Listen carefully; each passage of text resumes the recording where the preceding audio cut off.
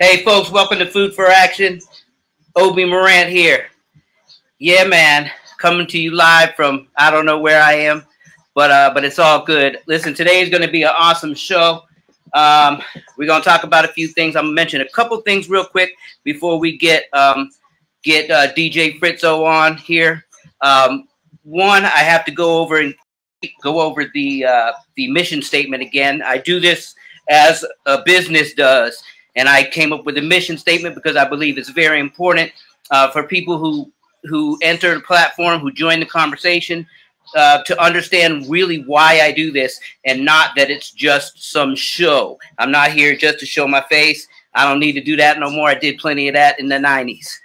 So it literally is a platform that has a mission to it. And the statement is as this. I and we acknowledge, express the racial divide, racism, oppression, exploitation, violence, systemic racism against black men, black women, and black youth in the United States and all over the world. I and we, will proactively help create a path to a true United States in America. And I believe that through this conversation, I see you, bro. And I believe through this conversation, we're going to achieve that. We're going to achieve thought. We're going to achieve thought-provoking things that we'll all process individually and then continue engaging in conversation. And then we go on and move to the next level where we begin to put that into some form of action, hence the name Food for Action. All right. So first, I want to make sure that I say this. Number one, vote, vote, vote, vote, vote. Vote with a mission, vote with a purpose, vote with expectation. Now, we'll get into more of that later on. I'm not going to hesitate anymore. We are going to go live on Instagram now too via modern technology because I'm doing it right, yeah. And we're going to bring in my friend, my brother, my cousin. His family and my family go way, way, way, way back to the olden days, and his whole family is blessed and movers and shakers, just like my family. And so it's a privilege, a blessing, and an honor for me to present you guys to my friend DJ Fritzo in the house. Welcome, man. You ain't looking at me. Can you hear me? Oh, can you hear me? I can hear you. Can you hear me? Yes. Okay, I hear you. My volume was down. My bad. Let me turn my old school hip hop down real quick. I don't want to get charged by anybody. How you doing, man? Okay. Let me tell you something. Man, good. Listen, the last time I seen you, you didn't have all them locks. That's how long it's been. That's crazy, bro. Wow. Listen, I seen Bob twice since the last time I seen you. Once when I was on the road with the Backstreet Boys, and then once at my brother's wedding, at G's wedding. Wow. Yeah. Okay. So yeah, I see a lot of your siblings. You know, I know in my mind, I've seen you. You know, not too long ago because I keep seeing your siblings, so I automatically throw you in the pot as well. But you're right, I haven't seen you in a while. We're like living vicariously through each other, basically. Yeah. Me and my siblings. It's good to see you, man. And I wanna get to it, but definitely it's definitely great to see you first and foremost. And and I'm still glad that you're rocking it. So first thing I want to ask you, and I have to do this because of the platform that it is, and I don't think that you, I don't think that it would be a question that you'd stray away from. I want to. I'm not the father. I'm not the father. He's still funny as hell. Oh, we got.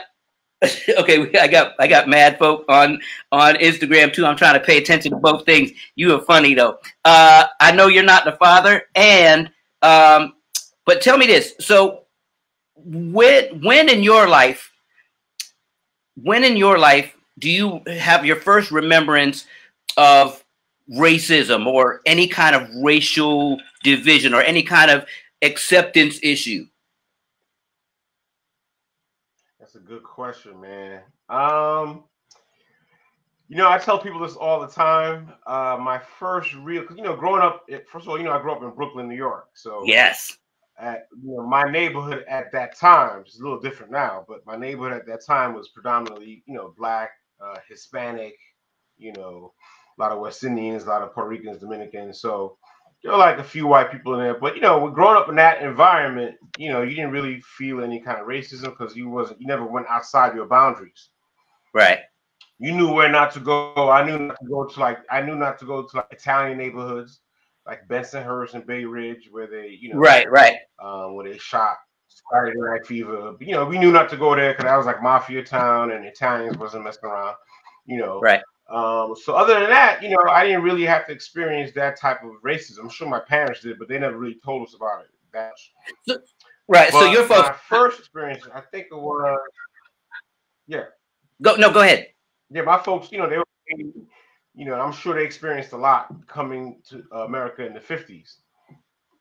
But for me personally, when I really felt it was I was in grammar school, and, you know, we went to like this kind of grammar school for like gifted kids. It was like from 6th grade to 8th grade.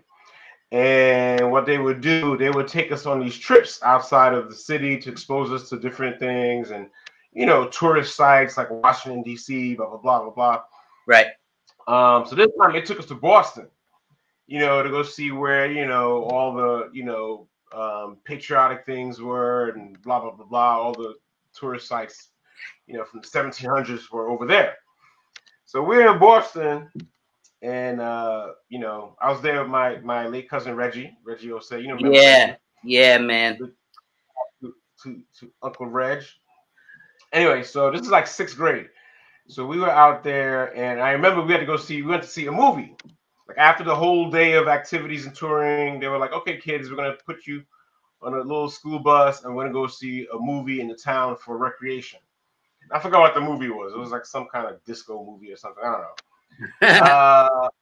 So mind you, we're all like inner city kids, you know, from New York, you know, mainly Black and Hispanic, right? So we, you know, we're in the bus, and then we go to this is like my first time seeing a mall, because back then we didn't have malls in New York. You know, everything was mom and pop shops. So we were at this giant mall, and I was like, yo, this is like the movies and everything, just like look at the mall. And as we were exiting the bus, coming out the mall, there were a bunch of high school kids, you know, from the town, from, you know, Massachusetts or whatever, from Boston, that were in the parking lot. So they were kind of looking at it or whatever. And, you know, we didn't pay no mind to that, because we're like, you know, even though we were in 6th, 7th grades, we were like, you know, we're from New York, so we had that walk, that attitude, right? Swag. Right. So we go in, we go past all the kids in the parking lot, go see the movie theater, we see the movie, enjoy the movie, and then when we come out, we're coming out the movie theater and we're walking back. And it's dark now, you know, we're all like, you know, having fun, walking back to our bus. And then we just hear shouting in the background. We don't know where it's coming from because it's so dark. But all we hear is something like, go home, niggers, or whatever. We're like, huh? Like, who they talking to? They must not be talking to us.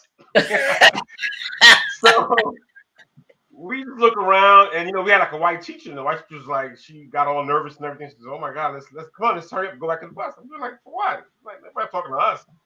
All of a sudden, out of nowhere, it's like a rain of like bottles, sticks, stones, debris just flying through the air. Dang. And we're like, oh, coming at us, like really, like it's like pouring down rain. So we're like, holy shit. And then we started running. So we ran to the bus. Wow. The bus, you know, we got out of there, and then our teacher was like telling us, like, we were like, what the fuck is going on? And teacher was like, yo, that's, you know, they're just some racist kids, and try to ignore it. It just happens when you travel outside of New York City. That was our first real, like. So you had like a real scenario. you had like a you had like a do the right thing movie moment. Yeah. Real quick before we go further, I have to give some props to our first major sponsor, which is GOORIN Brothers. They rock with us, awesome. And then also want to say hi to a couple of folks who are like avid partakers of the show. Shannon Fouch, Donnell Jones is in the house with us tonight.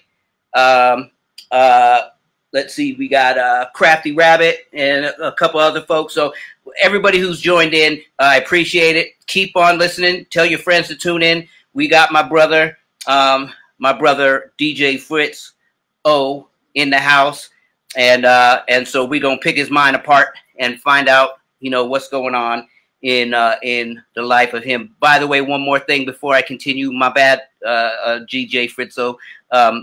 I want to make sure that everybody knows that if you want to get some headwear, we got our own special code now from GOORIN Brothers. So that's www.goorinbrothers.com. Excuse me, goorin.com/discount/food for action 10. Or you can go to checkout and then put food for action 10, food for action in capital letters. Take advantage of that. Buy me a hat if you don't want one for yourself, or get one for DJ Fritzo. So Fritz, sorry about that. I got to pay the bills. So good you got sponsors, man. Truth, right? So I'm trying to get more, man. We got to get this thing happening. Got to get more stretch, more reach. So tell me, man. So what has been up? When we were last this was like 94, right? Mm-hmm. Yep, 94. And you was doing mad movie stuff. You was part of production crews and stuff like that. You was also mad DJ and mad doing beats with Gene. What's been happening since that last time that I've been around? That's a lot of what's been happening. Give me the breakdown. I'm gonna try. I'll just give you a scenario, short scenarios. Just working on films and stuff. I ended up. I don't know if when you were around, I think I was doing music videos, and I was doing a lot of music videos at the time. For some reason, I started doing a lot of reggaeton videos early on. This is like 2003, 2004. True. I don't know where the connection came from. Actually, I know where the connection came from. I had a friend named Max Perez. Yeah, and, I remember Max. Remember Max? Yeah, yeah. He's doing really well. You should follow him on Instagram. Okay, I'll get him. Remind me to fast forward because I'm working with him on a project right now, so I gotta remind. Okay, all right. Make sure. Yeah, you got to pick that. But anyway, he was at the time working with a group called MVP. Which was headed by Robert Clavillis, the guy from CNC Music Factory. Yep. So we ended up doing some songs and music videos with them for a while. Got on MTV, blah blah blah. So after that, a lot of Latino rappers, reggaeton artists early on started calling me up to do videos. I did a couple of big videos. True. For them. And then after that, I got into TV a little bit. I worked with Montel Williams, the talk show, for like a good 7 years. True. So I was working with him. Really cool brother, man. Really, he's like historic. Like he had one of the longest, as a black male, he had like the longest running talk show in American history.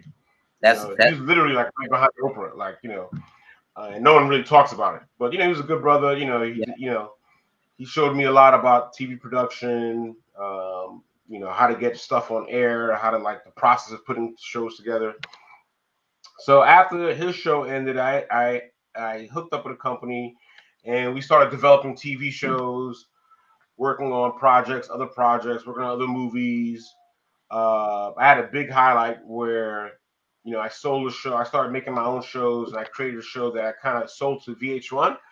But it never got past the stage of the focus group.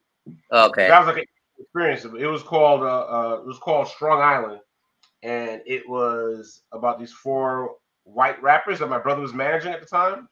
No good people. Have you ever heard of those guys? I think I might have. I don't know if you was around.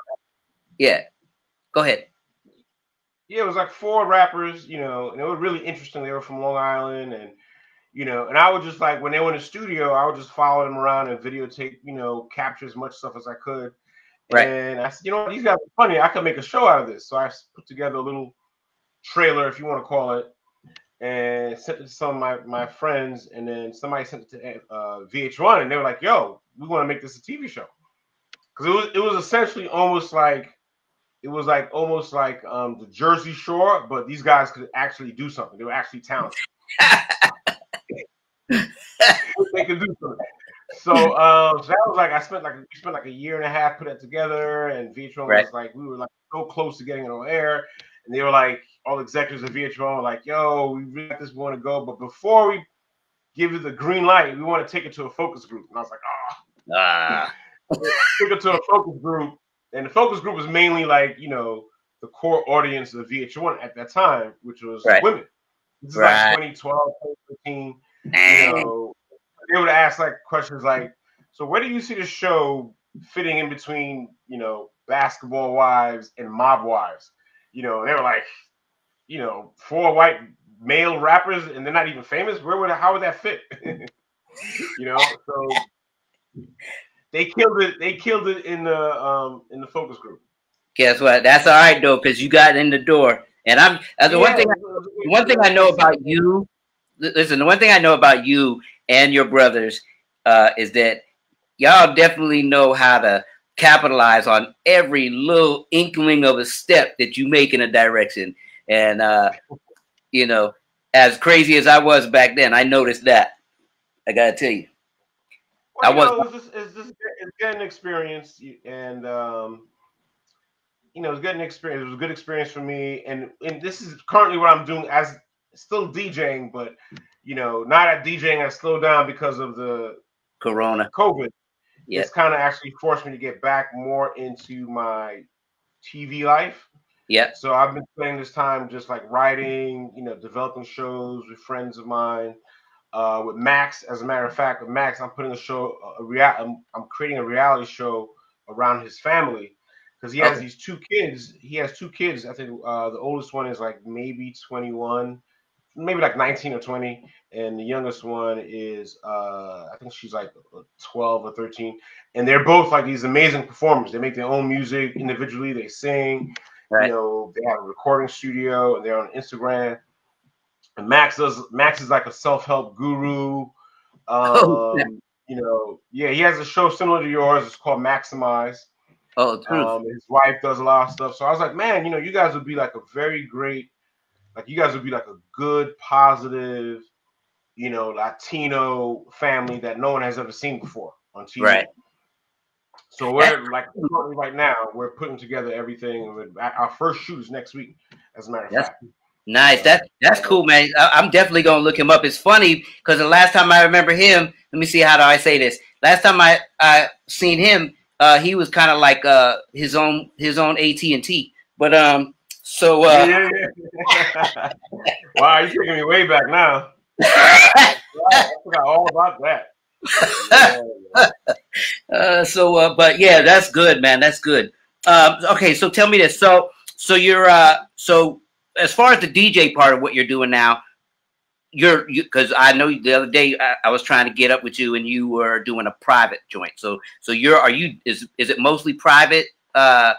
Not because of COVID. You know, I had like a good the last 4 or 5 years. You know, I've been DJing since you knew me, but it was really the last, you know, 5 or 6 years I started getting some traction, and you know, I created a nice niche for myself where I was doing a lot of like media events and DJing for brands, and you know, and I really enjoyed that because that helped me network. You know, I was flying around. I DJ'd, you know, I DJ'd in Cuba 2 years ago, Australia, I did a party out there, France, nice, you know, Trinidad, a couple of countries, all around the States. You know, I was DJing. I DJed twice for 2 Super Bowls. Nice. One, I think it was 2013 when it was here in New York. I DJ'd for NFL AM, which is like their morning show. Yep. I was like the on-set DJ while they had the analysts, and they would like cut to me, hey DJ, and I would play something. And then I DJ'd 3 years ago for Super Bowl and it was in Minnesota. And I got to do DJ. Rolling Stone had like this giant, amazing party, and I was like the opening DJ. So I opened up for like, it was like an act. I opened up for Migos, right? T-Pain, you know, someone else I forget. But that was like an amazing experience to be in Minneapolis DJing. So I was getting events like that, and this summer I had a few more big events to DJ, but they were all canceled because of the COVID. Do you remember the old? You know, I've been doing online stuff, trying to get that, you know, a lot of fun online. But yeah, you know, when you go to Instagram, they cut you off a lot because Instagram technically you're not allowed to play other people's music. Right. So you know, you try to do as much as you can, unless you're like D Nice, like a big name like D Nice. Right. He was able to get the blessings of Mark Zuckerberg himself. You know. Right. That's cool. Well, of course, when small fry get kicked off, you know. Look, when Michelle Obama goes on your live, I'm sure that everybody's gonna move mountains to make sure you can play whatever you want to play. Exactly. So I haven't been that lucky. Like I had to mute my TV when you came on. I mean, my radio when you came on because I can't afford to get shut down. Exactly. They come after you, man, which is a shame, man, because. You know, it's really the greedy record labels. It's not necessarily Facebook or Instagram. It's the record labels that come after Facebook. It's like, if you play this music, we're gonna sue you. Right. So Facebook and Instagram, you know, same company. They're like, well, we're not gonna try to get penalized because for you guys, True. You know. And it's really a shame because, you know, in my mind, every industry is, especially during when the heat of the quarantine and everything, every industry was trying to give back to consumers and you know, Netflix was having specials to join, you know, cut off, you know, giving you discounts. The music industry wasn't doing anything. They were like, look, you got to get our money. So whatever, you know. Isn't that a shame? Yeah. Because they find out that they can't make as much money from some of the regular routes anymore because people are releasing their own stuff. And so they're trying to steal every penny. They own part of every company. They got their hands in SoundCloud. They got their hands in every other, you know, somewhere or another in each other outlet. And they trying to get them pennies. Believe it. And the way I see it is like it's a you know, a gross mistake on their part because this is basically a repeat of what they did back in the 90s when Napster came out. Yep. Remember when Napster came out? Yep. And the record labels were like, oh, we're going to fight them. They were going to sue individual people if you had MP3s in your library, blah, blah, blah. Yep. And they went all out. And then that was like the downfall of the industry. You know? Yep, that backfired on them. Instead of embracing it, you know, how can we work together? You know, they tried to fight it and they took a big, big hit. Yes, they did. The same thing is happening with this, with the live streams, you know, with DJs and musicians. Instead of letting us trying to figure out a way, how can we work together with you? They're fighting us, and now people are coming with alternative ways to do it, or other venues like Twitch is getting hot right now. Mixcloud has a platform now where you can play music for free, you know. So other people are finding ways around it, you know, and then music business is going to be, you know, asked out again, you know. Yep. I like this one thing that you do. I caught you. This might have been a month ago now, and you know, I have to follow so many people all the time because, you know, that are going to come on the show or whatever. So I got to follow their stuff to study people and all that. But I caught you doing this one live DJ set. And you did the dopest thing. You had like the videos of the songs and stuff, and you was doing like and you didn't even stop it there. You also was like having people name like what soundtrack or movie the song was from, and all kind of. That was a special party. That was a movie soundtrack. I was playing like just movie soundtrack videos. You know? Yeah, that was cool. Yeah, I might do one tonight for the fun of it if I can get away with it. I heard I haven't done one, and that was probably the last one I did.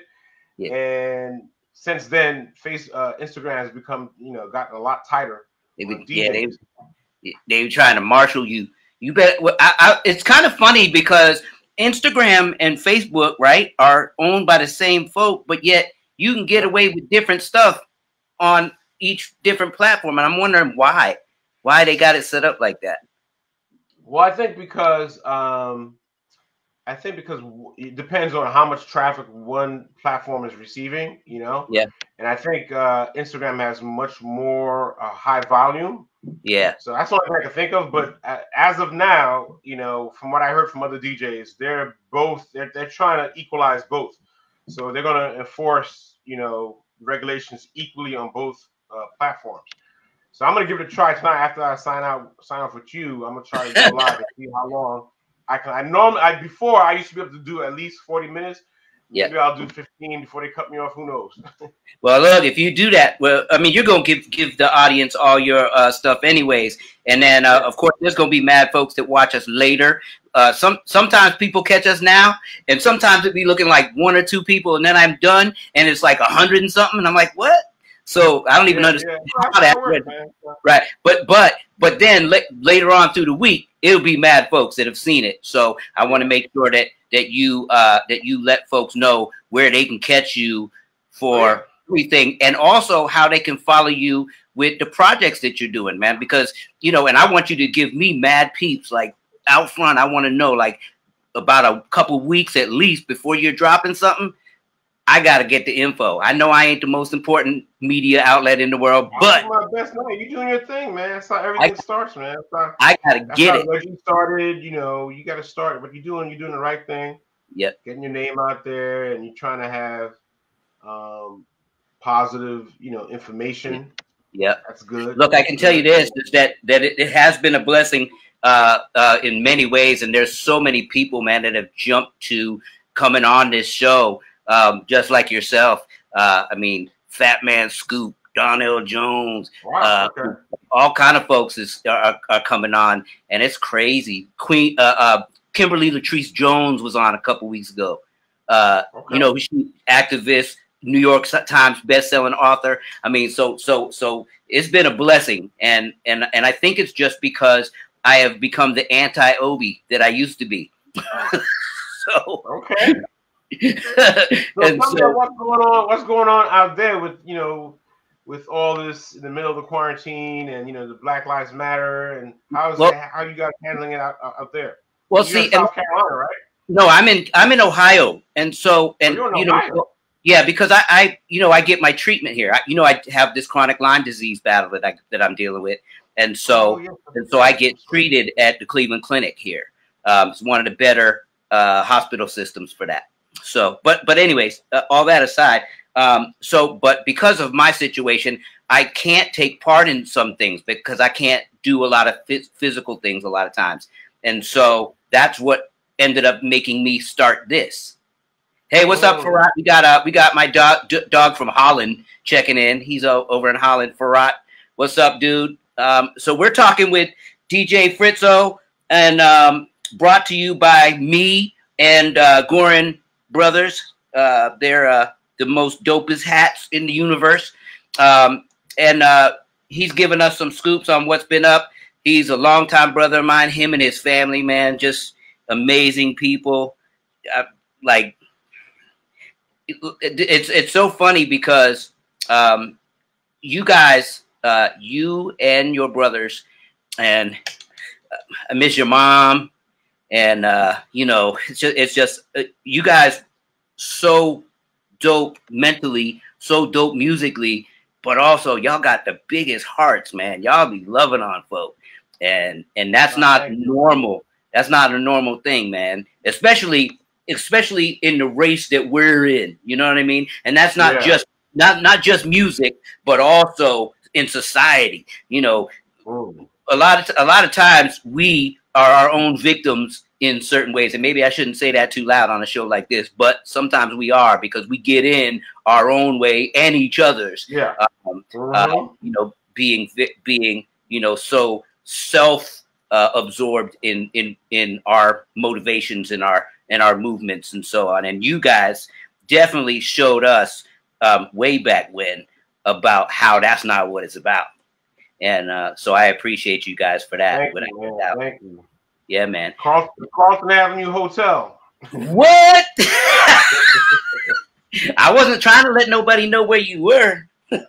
Everybody rolled through at the house, man. It was a good time. I don't tell nobody the D train or nothing like that. I'm just trying to I'm just trying to say you're in Brooklyn.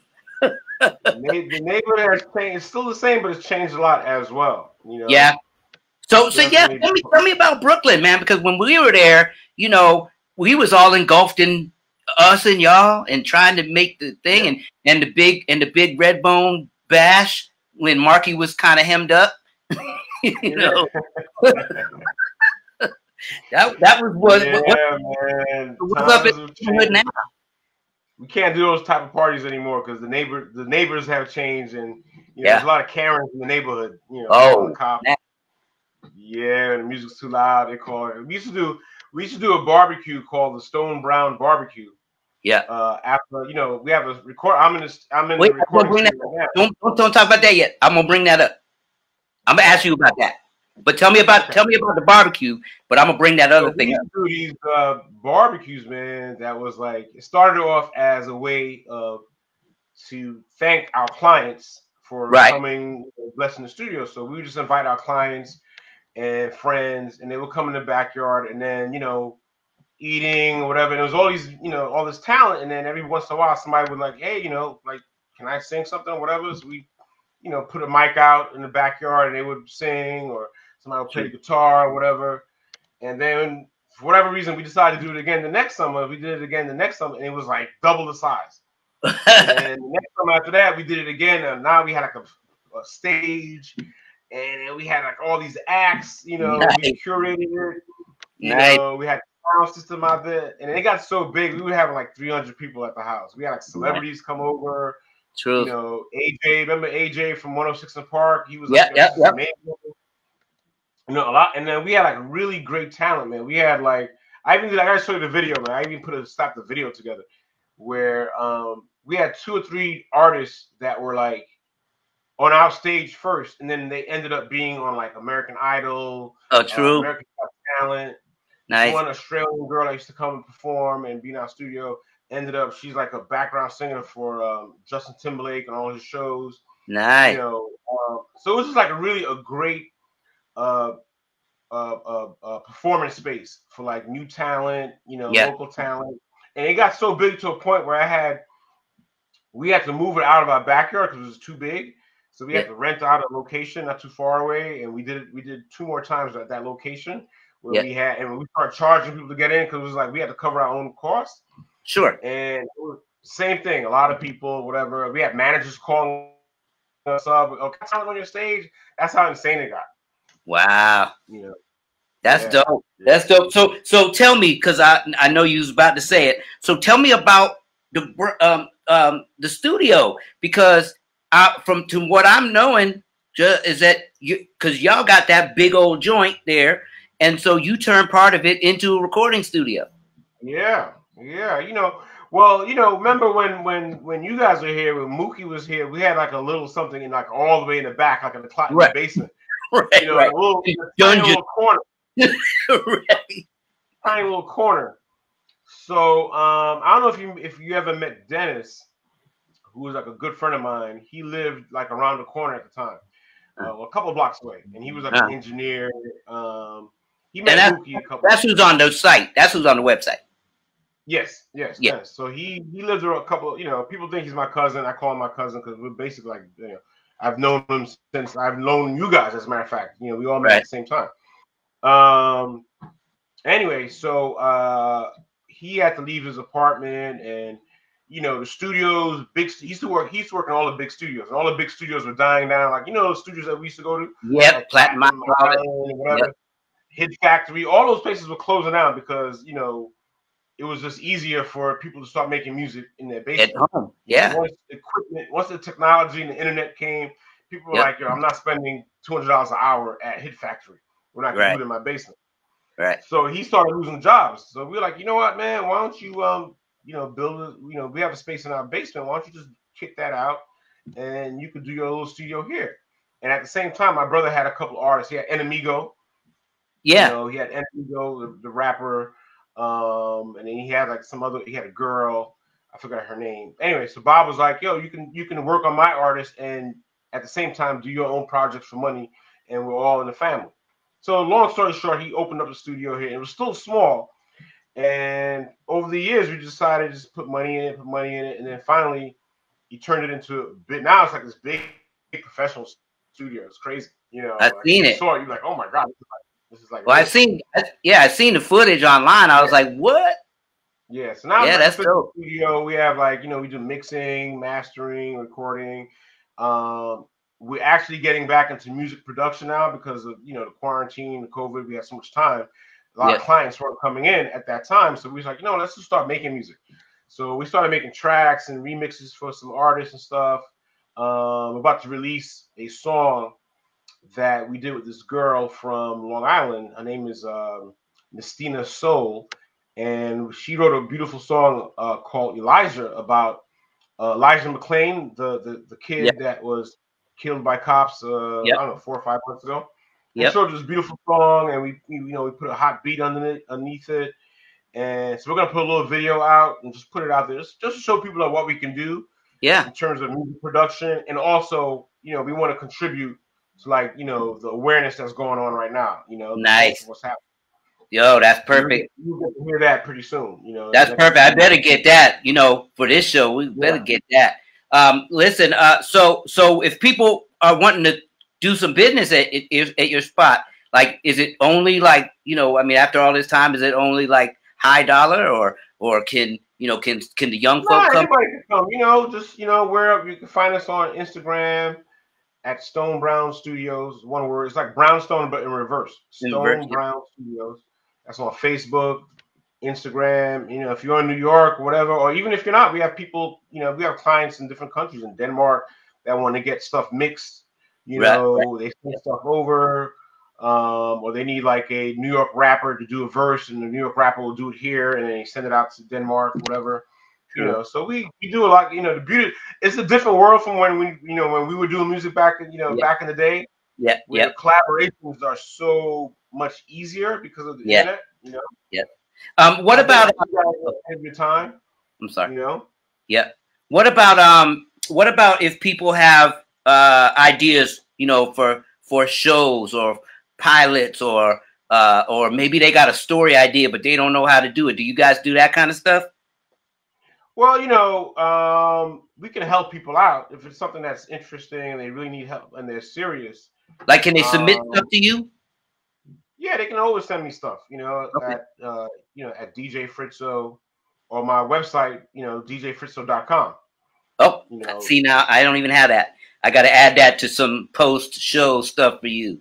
Okay, my bad. Yeah, because I didn't put that on there, so I'll make sure I do that. And so all right, so people can get down with Stone Brown, and they can submit stuff. They can find out where you're at. They can find out about upcoming projects. I couldn't find you on Facebook under DJ Fritzo. You know what's so funny? I don't have a Facebook page. I just do everything through all my DJ stuff is on Instagram. Is there a reason for that? Or page is like professional, you know? Okay. So I mean, my Facebook page is for my, you know, just for personal stuff, right? And my film stuff. Like, I feel my film friends are on Facebook. So it's like weird. I like these two worlds, like DJing and film. And it's like, so then that's my bad. That's my bad for putting it on the promo. Yeah, it's all good. Whoops. It's all good, man. You know, I'll edit that as well. I'm terrible at promotion, so you know. I'm actually learning a lot by watching how you move and stuff. Listen, let me tell you something. If you saw how long it takes me to do them little things, trust me, I don't know. Like, I need an assistant bad. Let me tell you how bad I need one. I actually hit up Youngstown University, is not too far from me, and I hit up this professor who teaches movies and this, that, and the other, and I hit her up to get a what do you call them people? You know, to work for free. Yeah. Intern. Slaves. Yes. I hit her up for an intern. And so I'm waiting for a word back on that, because I'm struggling to do it. You know, I do my best because I want people to feel what's going to happen. I don't want people to be like, you know, dang, he just got some friends coming on or whatever. So I do my best, but enough about that. So, all right. So tell me, so the project that you and Max are doing, do you have any kind of landing time for when it's going, you know, be ready for? Well, we're starting to shoot. Next week is our first shoot. Actually, not next week. In November. The first week in November, we start shooting. And what we're doing is we're putting together like a mini pilot. You know, they call them a sizzle, like a trailer. It's like a trailer. It's called a sizzle reel. Yep. Business. Yep. It's only like 3 minutes to 4 minutes long, and then we're gonna just take that and shop it to like a different networks and a lot of our contact. You know, just to give them an idea of what the show is, and hopefully we can land it with either a network or even with a brand. You know, a lot of brands now want to get down with, you know, diversity. Yep. It's not just black people. They're looking for all kind of diversity. They realize that diversity sells. Yep. You know, people want to hear different stories, whether it's Latino, whether it's black, whether it's Asians. People, you know, America is a diverse country, which is, you know, a lot of what's happening around. When you see Black Lives Matter, you know, a lot of other minorities don't realize or don't want to accept the fact that they will benefit as well. You That's know, true. That is reform that come out of Black Lives Matter is going to help Hispanics. It's going to help Asians. It's going to the same way it helps everybody. That's right. That's right. No doubt about that. The 60s helped everybody. Yep. You know, and you know, I'm sorry. Go ahead. Little delay. I always have a bone. I always get a little agitated when I see minorities come down on, you know, black activists and whatever. I'm like, do you realize you're going to benefit from this? Like, you know, you're not in the front lines. You're going to your kids will benefit from this. Hey, you want to hear something funny? So I don't do this very often, but last night I was watching this comedian lady, there's a black lady comedian, and she closes her show saying, she said she was talking about Black Lives Matter, and then all of a sudden all the audience, because it was a mix of audience, and it was like, woo, and all that, right? And she said, wait a minute. she said, you know, she said, for all you people who aren't down with Black Lives Matter, you know, one of these days, if the country keeps going the way it is with people like Trump, she said, there's going to be another country that's going to come in here and take over our country. And then guess what? Y'all going to be niggas just like us. And we got experience at it. Yeah, it's true. And I was like, that killed me, man. I was like, what? That's true, man. That's true.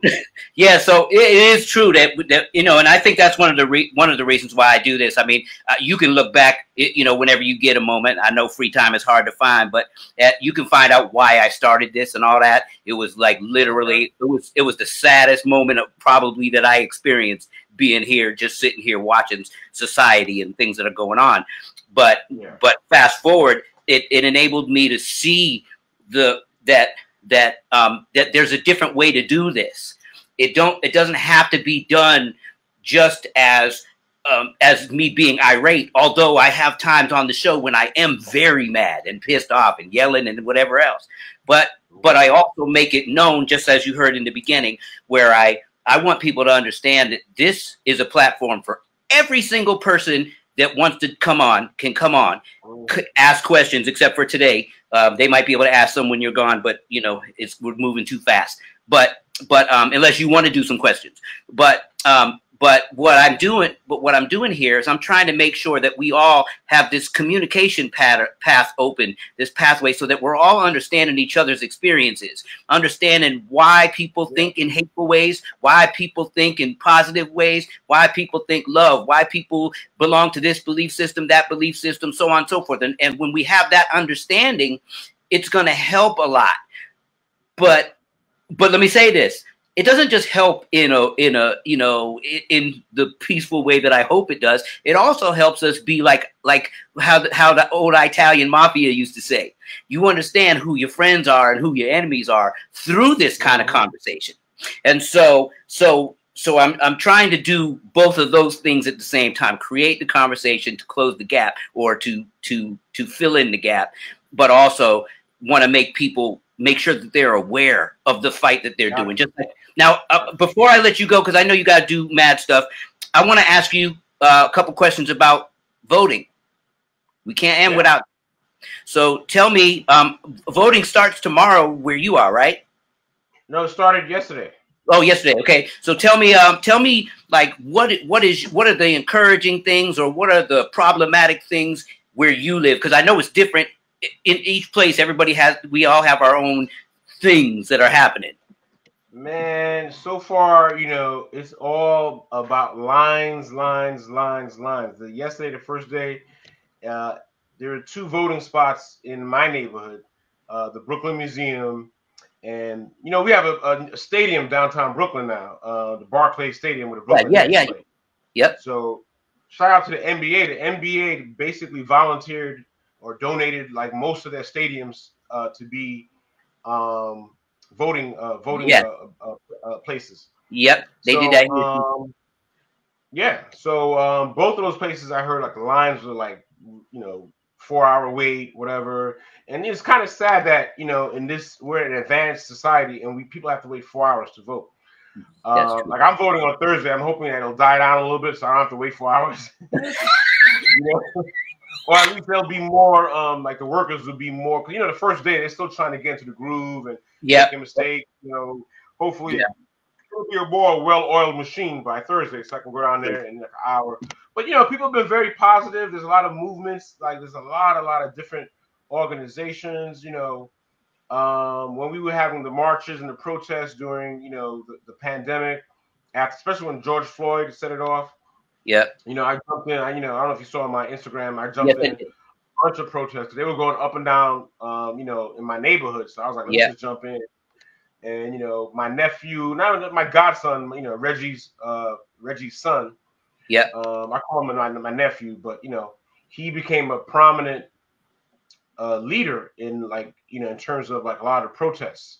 Yeah. You know, he had a group, and after the protest, now he's running for a local, his name was Osse. He's running for local city council here in Brooklyn. So I'm really proud of him. He's like one of the youngest guys, one of the youngest delegates. He's only like 21. Nice. 22. Yeah. And but you know, it was good to be out there, you know, to see. It was mainly like a lot of young kids, so it was good to be out there to support them in the marches. And they were very peaceful. There were not too much. There wasn't as much violence as you would think, you know. And you know, places like Fox News, they exaggerate. There'll be like one thing happening in New York, and they'll exaggerate it. Like, oh my God, New York is burning in flames. And meanwhile, we're sitting outside having lattes and, you know, drinking beer. I'm like, what fires are they talking about, man? I'm like, you know, it's really exaggerated. New York is actually lovely right now with this pandemic, you know. Yeah. If it wasn't for the loss of income and jobs, I would wish New York could be like this all the time. I see some of the stuff that you post. I see some of the stuff you post, like one of the things where you was walking somewhere and where they have the outdoor seating that places had to start doing and so on. And they do that in a couple of places here, but also in San Diego where my Smunchkin, my daughter, lives, and they're doing that kind of stuff up there too. So, but I think that's it's really cool the way that communities can you know, what's the word, chameleonize, or you know what I mean? Yeah. And I think that's pretty cool. So what word would you give to Food for Action folks, encouraging them to vote? What's your view? What would you tell everybody that one of the first things I tell people, and when I want to find out how somebody, instead of asking people who you're going to vote for, I have a different way to find out. I ask them a simple question which tells me how they're going to vote and who they're going to vote for. So I ask them, I say, are you in a better place now in 2020 than you were in 2016? Right. So if somebody says yes, that they're in a better place now in 2020, you already know who they're voting for. You know that emoji? Like, I was outside asking somebody that question, and she said, yes, I'm in a better place now. I said, wait a minute, you're talking to me with a mask on. I'm in a better place. Well, you know, I said, do you have a job? No. So how are you in a better place? When you force people to think like that, people don't want to think like that. When you make them think like that, like, you know, without putting any judgments on them, just make them ask their own questions, and they have to answer their own questions. You can see it in their face. They're like, Yeah. Yeah, I like that. I like that question, and I mean, you know, I mean, you heard me say it. I always tell people you got to vote with a purpose. You got to vote with expectation. You got to vote with knowledge. There has to be some substance to what you're doing. It can't just be red state, blue state. Can't just be, you know, whatever somebody tells you. You know, there's got to be something behind it, because if it doesn't have that, then you don't know how to hold anybody accountable, and you don't understand where to start the voting from. You know, we know now, as we get older and wiser, that you better know everything about local, because that's what it's all about. And everything else after local, we just do it. You know, it's, you know, numbers and numbers and numbers, and the what do you call it? The other thing that I was going to ask you about,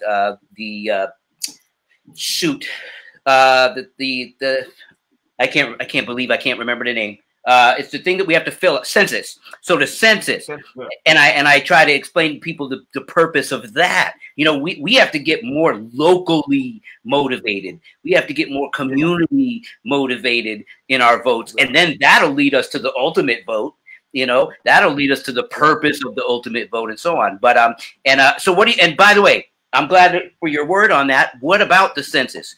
I know that I didn't figure out to do, because I traveled around all of my life, so I didn't figure out the census until I was like 30. Yeah, no, right. Now they were very relentless in my neighborhood. They were knocking on our doors, and you know, and I understand how it works. It's important, because then politicians could look at the makeup of a neighborhood, and they see there's X amount of, you know, Latinos in one neighborhood. They're going to go and, you know, lobby for, you know, to address their concerns. But if they don't know any Latinos live in that neighborhood, they're not going to go and, you know, address, you know, concerns that might be beneficial for Latinos. So it's important to go out there and let people know where you live. And I understand people are so nervous about, like, I don't want the government to know about me, but you know, it's not that. They already know about it. They want to know about you. They're gonna know about you. True. Yeah, and it also helps with the financial divvying out of funds for schools, for hospital systems, for you know, libraries, any of those system things that we talk about. Those things are divvied out and or redistrict based on these numbers that they get, if our local government is working properly. And so yeah, so good word. Well, listen, I know you got plenty to do. You a man with a mission, and I appreciate you taking time to talk to me. Let me ask you a question before I want to ask something. Are you still making music? I do, but it's been a little less of late. And that is just literally because of, you know, some of the physical stuff that I've been going through. It's very time consuming, and I can't do, you know, back in the day, we used to be so consistent with everything. You know, we wake up doing it, go to sleep doing it, drink beer doing it. You know what I mean? Wondering what the heck we did the next morning, all that. So we was always doing it. Now, it's hard for me to, sometimes it's hard for me to, unless I have a specific project, like I've done a couple commercials for some local businesses and stuff like that. Unless I have a specific project, it's hard for me to get motivated. And I ain't trying to cry no river, but it just is sometimes, just because I have to keep such a focus, and sometimes it can be hard to do that. So so keep me in your prayers for that. Your brother actually gave me a big blessing not too long ago for that. So give Bob mad shout outs. He's gonna be on here too. I'm sure he will. He'll tell you a whole bunch, man. Bob likes to be on camera and talk. Okay. Hey, look here, I got a whole 2 hours set aside for him. Listen, I love you, man. I love you, man. Listen, you too, man. I'm gonna be in New York in December. Finally. Okay. So when I get there, yeah, we got to hook up. You know, I haven't seen. I see everybody, man. I see Giovanni a lot. I see Joe all the time doing his acting. He comes to all my. He comes to a few of my parties when I was DJing. True. Came by. Yep. With his new wife, I believe. By like one or two times. I see her sister all the time when I'm out in LA. You know, I hooked up with some of my good friends. I was DJing a New Year's Eve party last year. Actually, last year was I was in LA. and I invited her. She came, had a great time. You know, Nice. And the guy I was DJing with, he's like a celebrity. He's a analyst on the NFL Network. So it was like a big celebrity, you know, nice. party, whatever. I had a great time. I hooked her up Hey, with his family. You're the only one, man. Listen, will you do me a favor? Will you, I know it might be hard to think about it, but this is something that I ask all of my folks, especially entertainment folks. When you're doing something new, whether it's a DJ party, you know, something this big that people can go to or people can watch online or whatever, would you tag me, tag me in it, whenever you post? You know what I'm saying? I'll do my best for sure. Please do, man. Sure, then I can make sure that all my folks are following you, you know? I want people to know where you are. Yeah, I appreciate it, man. I appreciate it, man. You got to hook up with my homeboy. I have a homeboy out in Ohio who was a good friend of me and Reggie, and you should interview him, man. He's you know, he wrote a dope book back in the day about hip hop jewelry. Huh? Send me the info. I'll send you his name. Yeah, he might. I don't know what town he's in or city, but I know he's in that Cleveland, Ohio area. It don't matter. Yeah, it don't matter. You said he's good. I'm gonna put him. I put him down, no doubt. Okay. All right. No doubt. Well, man, love you, man. Give love to Eric. Give love to Joey too. You know, I'll talk to Bob. Yes. So. Yes. All right. Mad love. Don't forget. You, hey, we're voting, man. Big numbers. All right. Love you, man. We'll wrap soon. Yep. All right. Again. Yes, sir, man. Peace. You too. Yeah. So, folks, that was DJ Fritzo. Dope, brother, man. Their whole family is like, they're freaking musical genius folks. And you know, and their like I said, their hearts, man, are huge. I mean, that, you know, you just don't get to have those kind of folks be so close to you, you know. And we went down some heavy roads, trying to, you know, create success in music but also as family, man. We were so close, and we did the hustle in a good way in the music industry together, and we learned a lot from them, and they might have learned some stuff from us too. So it was pretty cool. Let's see. What's good, bro? It's Harrison. Okay, so anybody who's been talking, man, please let me apologize. It's been so long since I had rapped with him that I didn't get to check out all the comments. So please forgive me for that. But I appreciate you guys. Though you thought you're gonna order from me. Okay. Huh. I'm not sure if you're talking to me or if you're talking to Fritz. But if you're talking to me, you can send me a DM if you're talking about ordering anything, so I can know what you're talking about when I'm not on the show. So, anyways, but again. Most important, man, for these last few days of the month, just want to make sure that everybody understands the importance of voting, the importance of voting with knowledge, the importance of voting with a purpose, the importance of voting with good, like a nice subjectivity and an understanding of what you need, what your community needs, what your family needs, and then what is provided in your community and why. It takes some studying. So, you know, if you haven't studied yet, you got a lot of crash course studying to do real quick before you go to the polls. But you don't want to just vote for, you know, down the line of this or down the line of that. You want to vote with a purpose. You want to know and have confidence that whoever it is that you're voting for, there's a meaning and a purpose behind it, and that you know that you're going to keep tabs on that purpose, on that person, and that you are going to hold them accountable. And that is a very essential part of the whole voting process.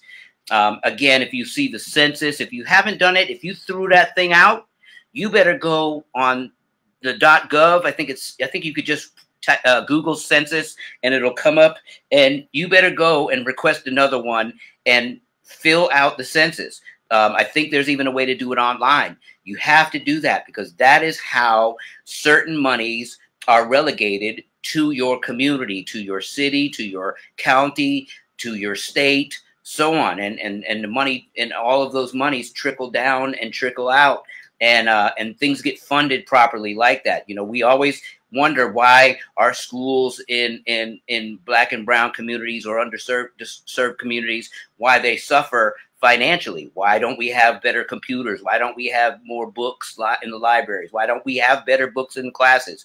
Well, a lot of that has to do with the fact that certain monies don't get to our communities. Whereas the guys next door, a couple counties over, they might be, you know, rolling in some dough, and they're making sure that they're filling out their census. So they're making more money and spending less because they already got more money coming in, so they can charge less taxes to the people and so on. So it's just crazy. It's crazy how some of this stuff works.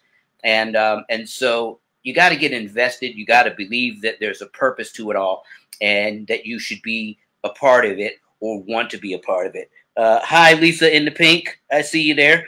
I'm trying to pay attention to two different screens at the same time because I'm recording onto Instagram from thing. Let me actually turn my, since my guest is gone, let me turn my Instagram around now. See if that'll work. Boom, there you go, Instagram.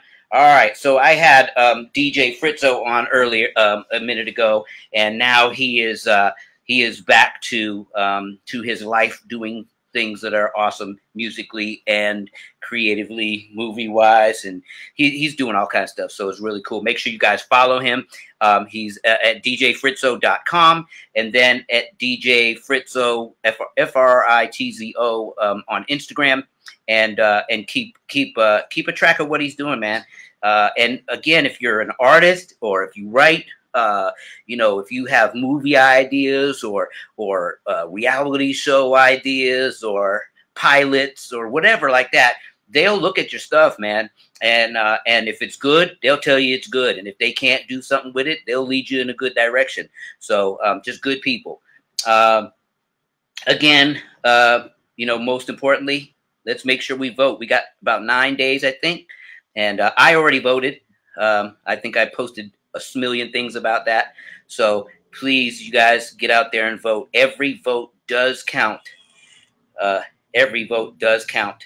So I have to say that it's very important for people to understand. Every vote counts. Every vote counts. Instagram shut down. I'm going to have to turn it off and then turn it back on in a minute. But every vote counts, and it's so important that that we boom, here we go. We're going back live again. So we're back live on Instagram too. Sorry about that, but they only give you an hour and then you got to sign back in again. So so yeah, every vote counts.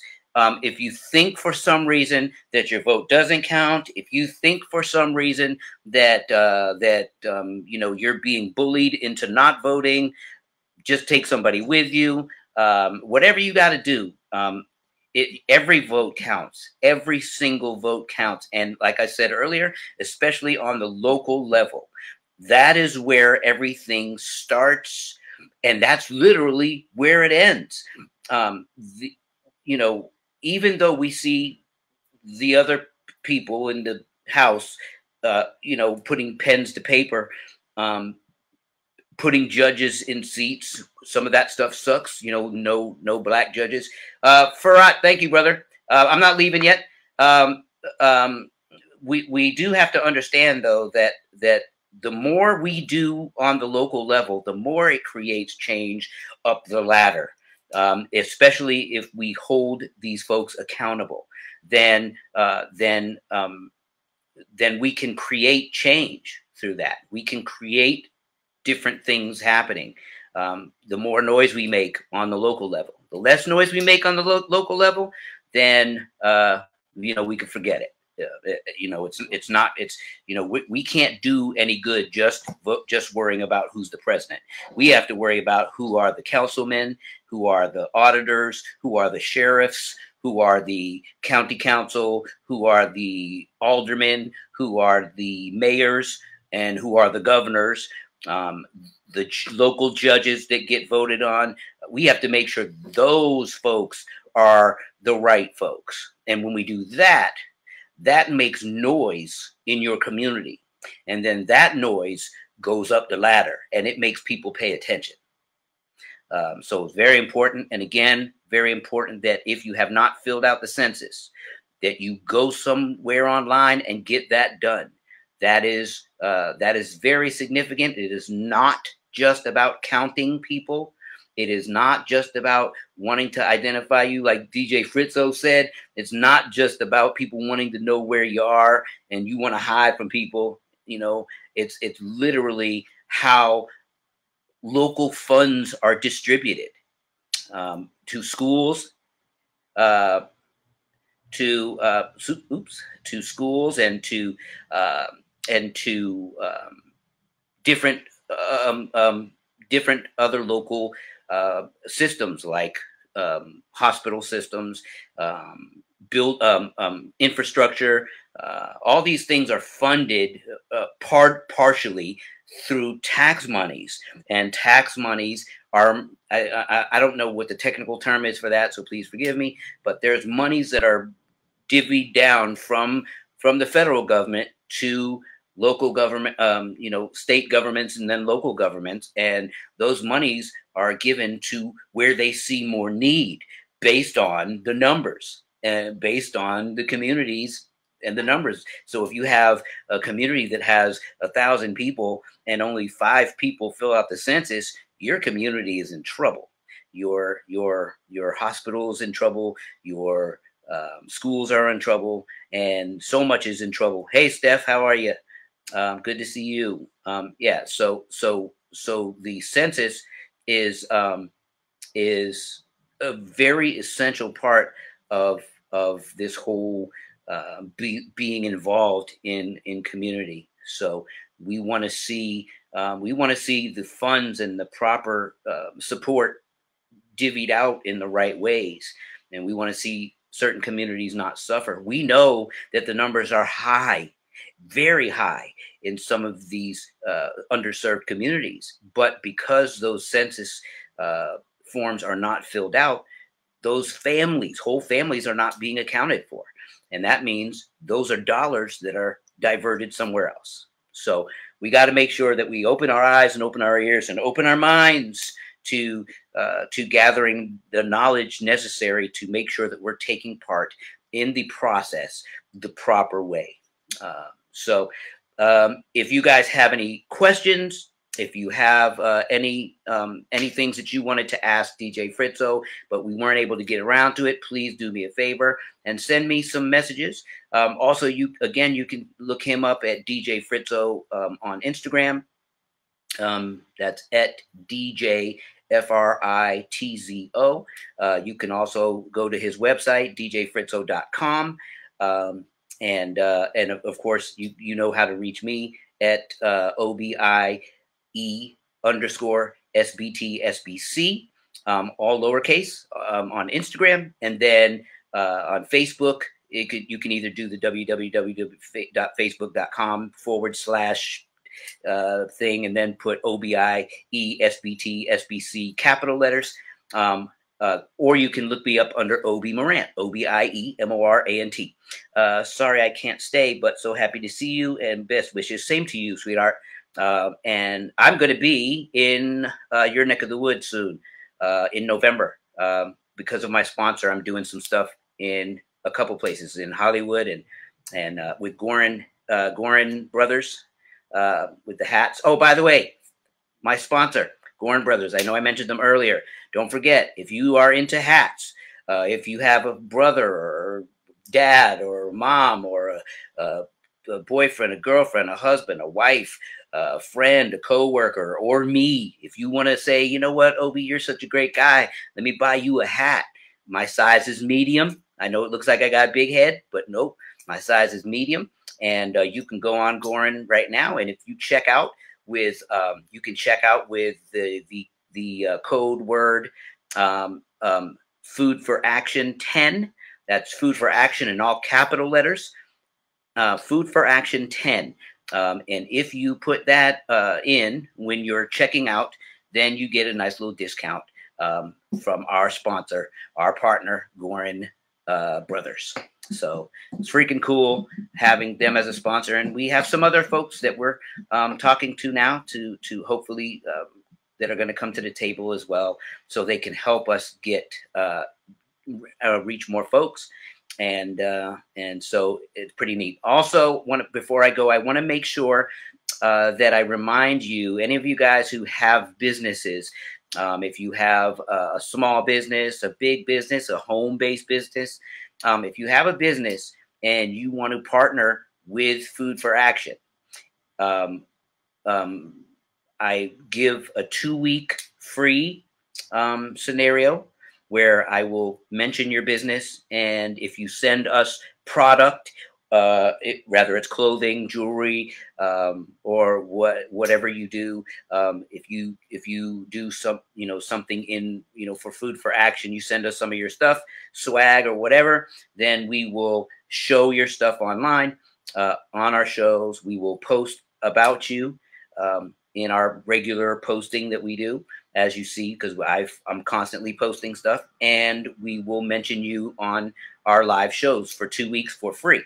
After that, then we will sit down and we'll talk about a small fee that'll be either monthly or quarterly, and that fee will do 3 things. 1, it will help my battle with chronic Lyme disease and the monies needed to assist in that whole scenario.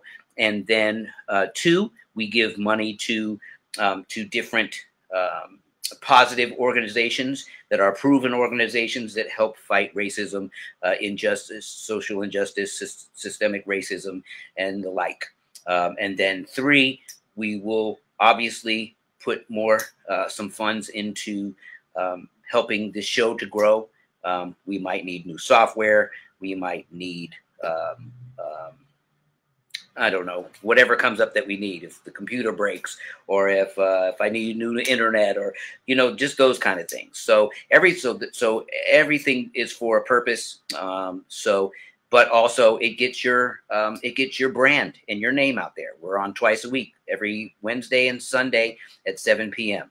And of course, I will also grant your company or your brand a representative an interview on the show.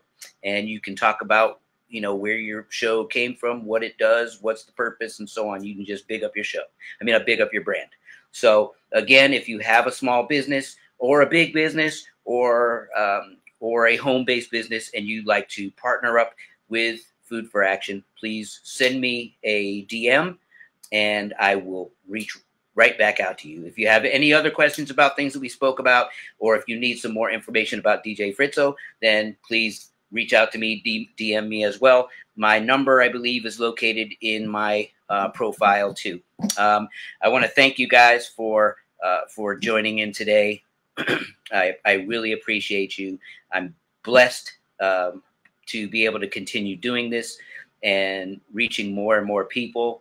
We have topped 6,000 folks on Instagram.